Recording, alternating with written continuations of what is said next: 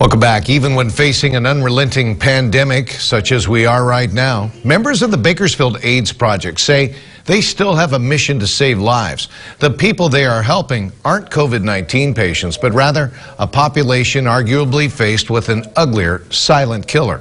17's Vanessa Dillon has more tonight on a state-funded needle exchange program and why the initiative is more important now, perhaps, than ever.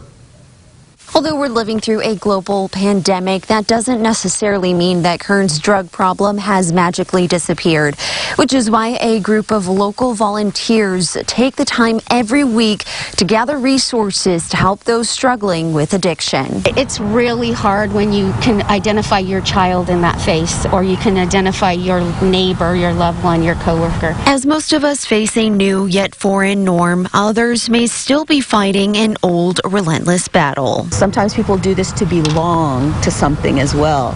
And so when they lose each other, it's like any of us when we lose someone. It hurts. That battle for some is drug addiction. But Audrey Chavez, president of the Bakersfield AIDS Project, says the issue isn't just in Kern's homeless population. A drug user isn't just a homeless person, and every homeless person isn't a criminal. And all these people don't want to pick that choice of life or that, the risks that are involved. There's always more to the story, always more to the individual. Stories some of us may never understand, yet Chavez and a group of volunteers say understanding isn't the solution, but instead a will to help may be a good start. It's something that we know that data shows makes a difference and helps people be able to reduce that risk in their lives and live.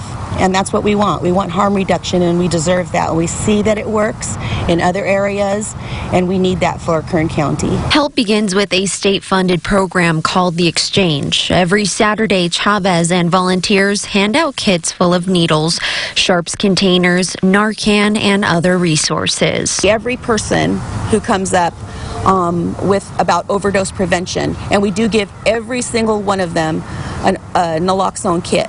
I used to stand in front of this place and try to tell everybody that. While the county has yet to fund a needle exchange program, Chavez says the Bakersfield AIDS Project moved forward with their own means to help. The exchange is a program Chavez says won't encourage addiction, but instead provides those struggling with the resources and care that just might inspire a path toward recovery. It is still that person, that they are still our children, that they are still our parents, that they are still our family members or our classmates. The Exchange Project was launched about 6 months ago, and Chavez says every volunteer was taught to train each person on how to administer Narcan in case of any set emergency. For more information on this story, just head to our website, kgt.com. I'm Vanessa Dillon, 17 News.